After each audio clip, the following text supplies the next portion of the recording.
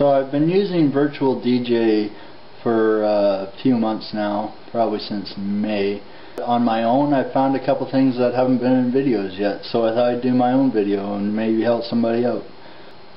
After using it for a little bit, I went out and bought myself a DJ controller. I went with the Hercules DJ Control Steel, which comes with Virtual DJ 5.2, the LE edition. And then the Pro upgrade is $69 or US or something like that. But I am using my 20-day trial that comes with the software, and so I can show you some of the differences. But I'll mainly be using the LE screen because I like it better. Anyways, here we go. Okay, so here we have Virtual DJ, the LE edition. First of all, I apologize for the low quality of the camera, the glare. I don't have a proper camera, but you'll get the idea anyways. First, before you start, you want to organize your music. So you have the title, the artist, and over here it says BPM. And right now there's no number there. But since you want to find out the BPM, you load the track onto the deck, and it'll automatically calculate your BPM. It takes a minute to load because my computer's a little bit slow, but there. And then you can either drag it in, or if you have the Q select buttons and you have it selected, you can just double click it and it'll load up. It loads up quicker the second time because it's not trying to calculate the BPM over and over again. The only problem is that the BPM reader is not 100%, but it gives you a general idea. Unless it's below 80.1 BPM, and then it normally doubles the number. For example, Iron Man, which is by Black Sabbath, has a really low BPM, but it says on this program that it has a BPM of 155 or something like that. But it's pretty obvious that it's not 155 BPM. If it is not right and you want to edit it, all you have to do is right click on the song, and then there's 5 options. You got preview, file infos, BPM, file operations, and remove from search DB. You go into BPM and it says reanalyze or manual edit. Click on manual edit, and then you can edit the phase and the BPM, edit the grid, and edit an auto mix. That's just basic information. I haven't really looked into it a whole lot, so but other than that, knowing the key and the length of the song, most DJs find that to be fairly important information also. I couldn't find, it took me a little bit to figure out how to do that, but it's really easy. I'm just a little bit slow. All you have to do is right click on the title artist BPM bar, and you can add, there's a whole list here. There's title, artist, album, genre, BPM, key, you want to add key, length, you can add bit rate, the year, comments, play count, first scene, first play, last play, drive, file path, file name, file type, file size, file date, linked video, Camelot. If you haven't heard of the Camelot program, I'll show you that in a minute. And there's also Composer.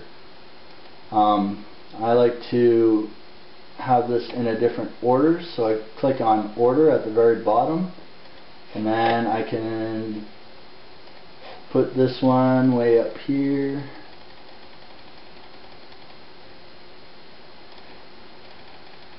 And you can just edit wherever you want to put your whatever order you would like your information in.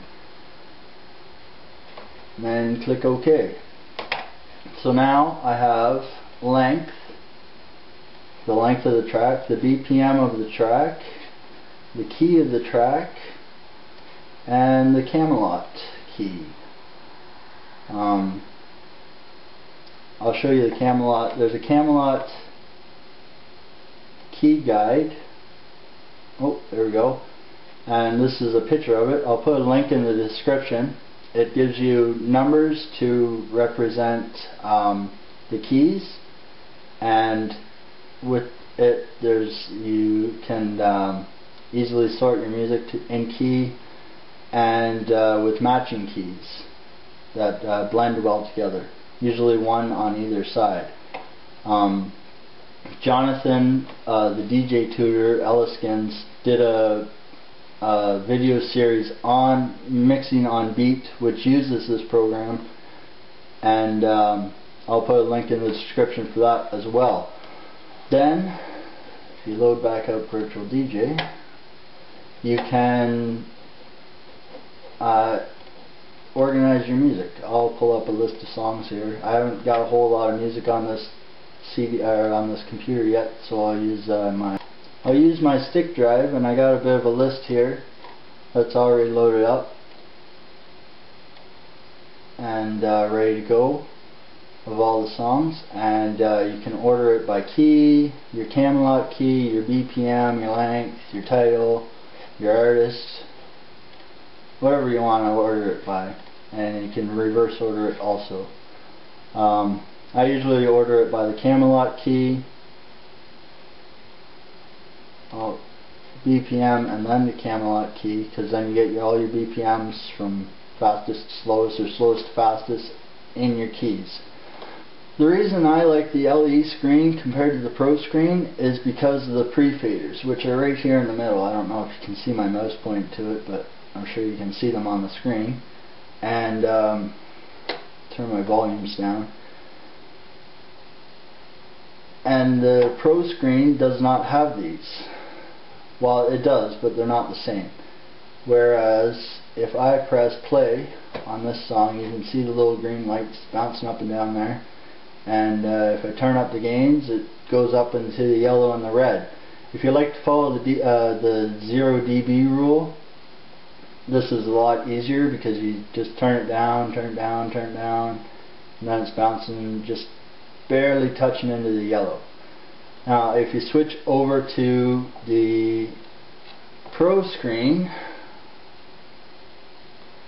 the LE screen also has a CPU reader, which you were seeing earlier when I was loading up the songs. It tells you how hard your CPU is working, which mine is really slow apparently. If you switch over to the Pro screen and you look at your pre-fade level and you turn it up, it stays constantly blue. So you don't know where exactly your 0 dB is. You know it's somewhere in the middle there, but if you want to maximize it, it's just personal preference, because I like to have the pre-faders. The only reason right now that I would switch to, that I would upgrade to Pro, would be the ability to record and split your tracks. You have features. You have your sampler features, which you can record samplers, pre-record samplers.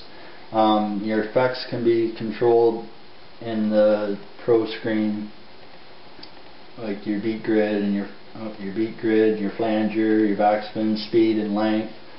The basic stuff. They have. There's other videos out there about that. And then your record feature. With the LE edition, they don't. I couldn't find a configuration. You click on the configuration, and you can split into multiple files, and then you click on auto split on crossfade, so when you're using the crossfader, it splits automatically.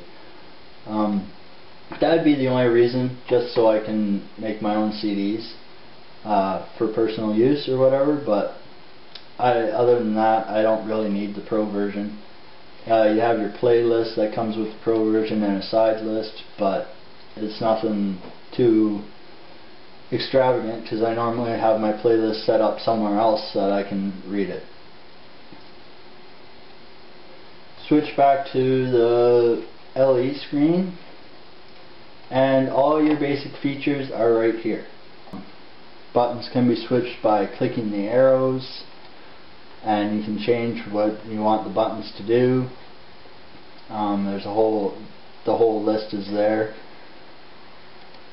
Other videos showcasing what all those buttons do and all the effects and whatever else you can do with this, so I'm not even going to bother with that right now. I'd suggest downloading the 20-day trial and playing around with your mouse and keyboard, and then if you like it, go out and buy a controller if you have the money. So there's a quick look at a couple of the features on Virtual DJ 5.2. Although the version 6.0 is out now, I gather most of the features are probably the same. If you're interested in knowing more about the Hercules DJ Control Steel, there are a couple videos out there already, but I'm planning on doing my own video on the controller soon.